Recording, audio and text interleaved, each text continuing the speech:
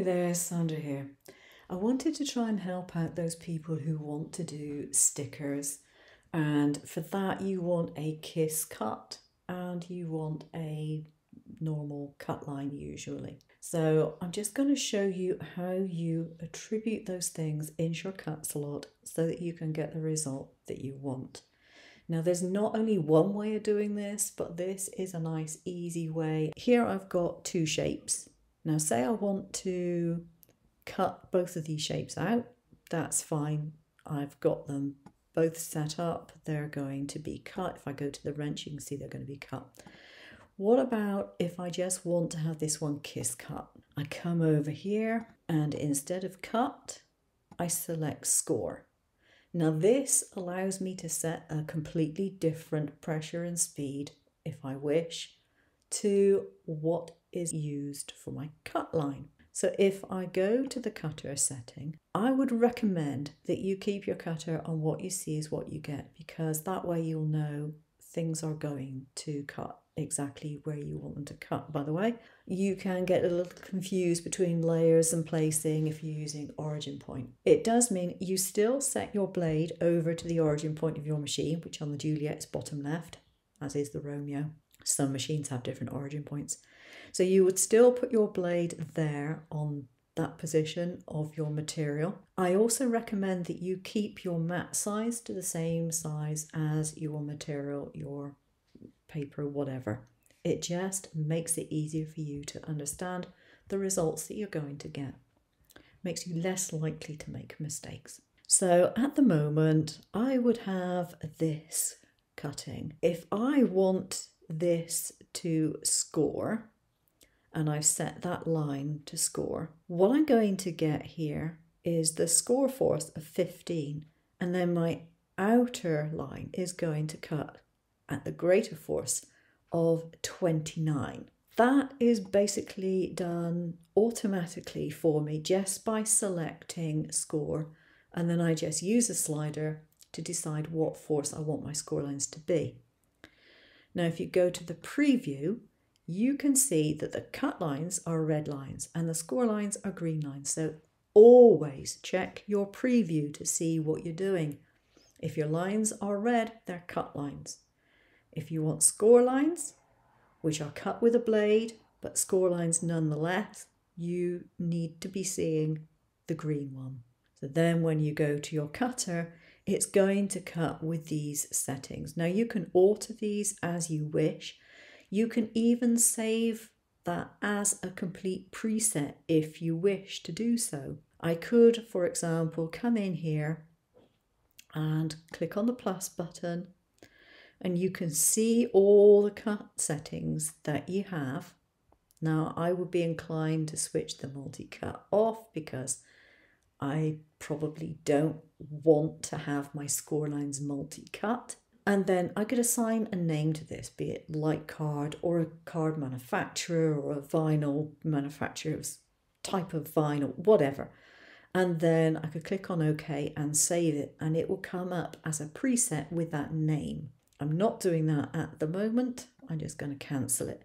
But I could do that if I wanted to do it. So if I cut that out at the moment, that is going to score and that is going to cut. It's as simple as that.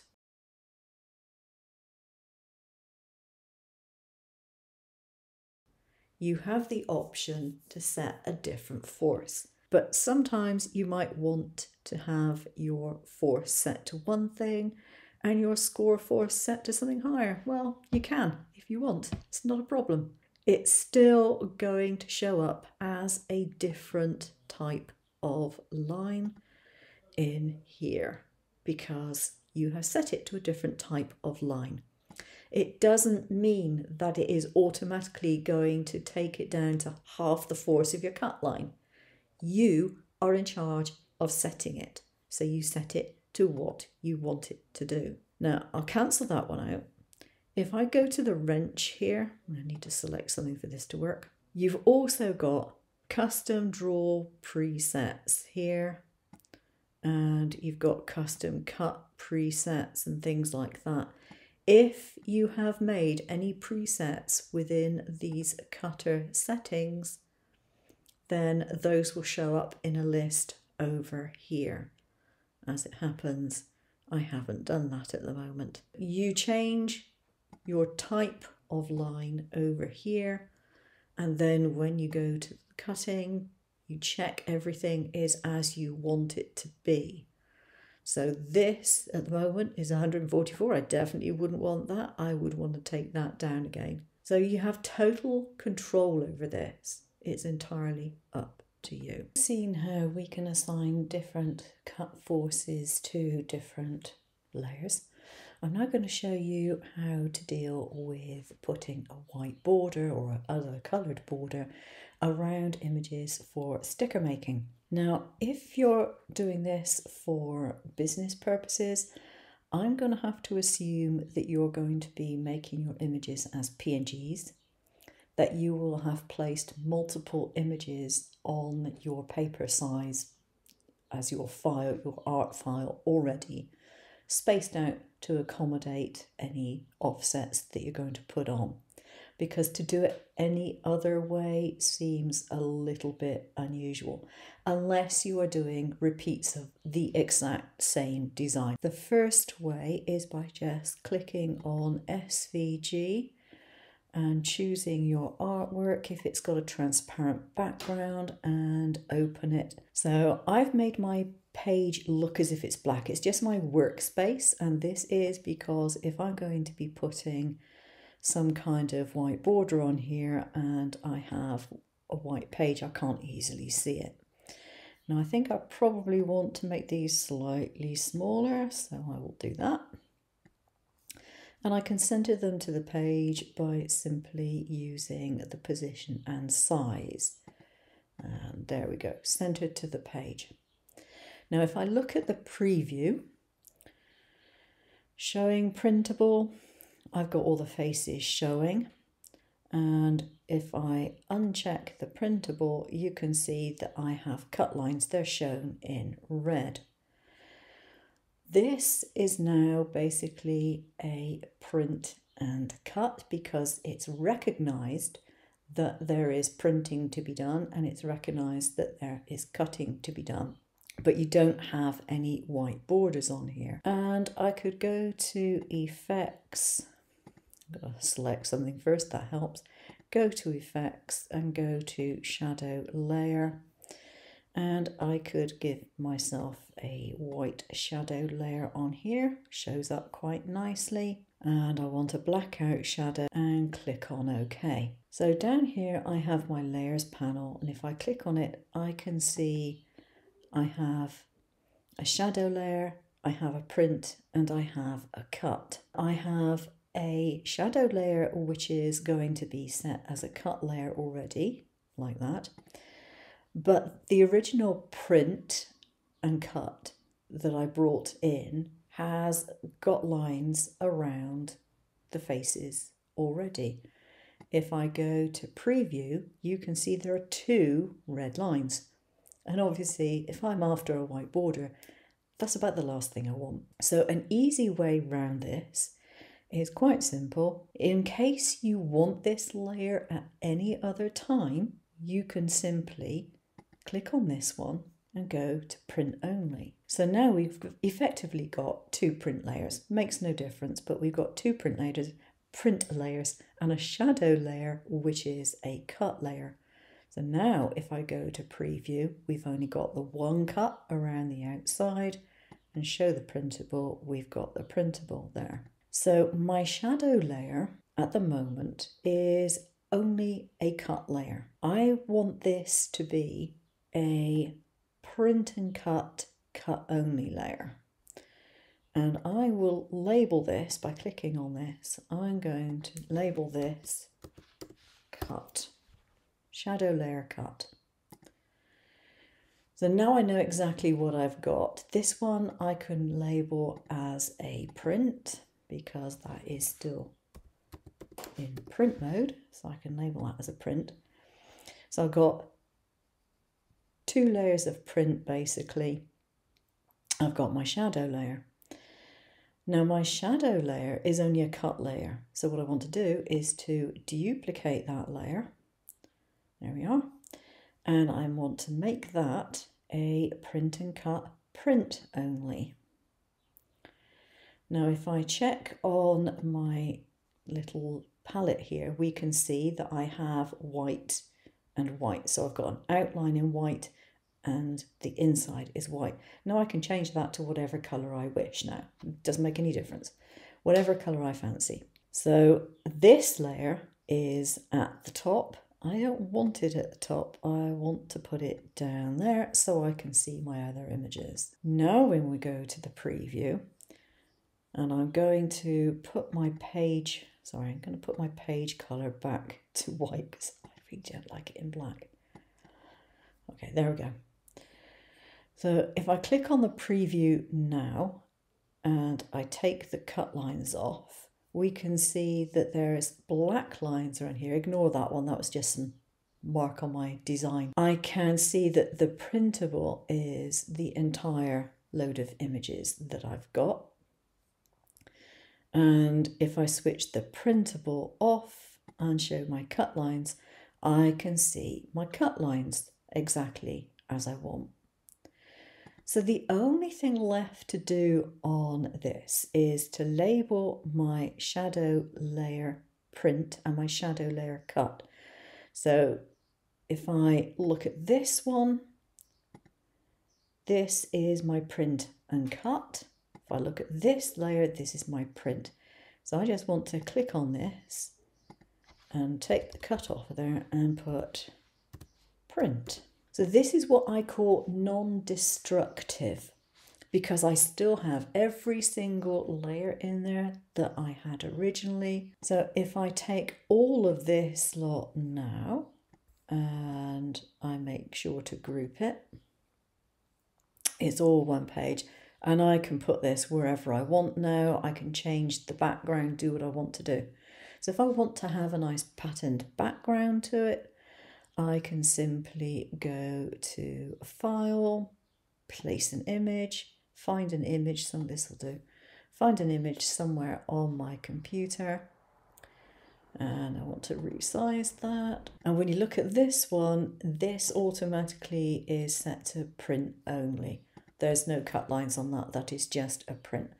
So if you want to have a cut line around this, you need to duplicate the layer and just set it to cut only.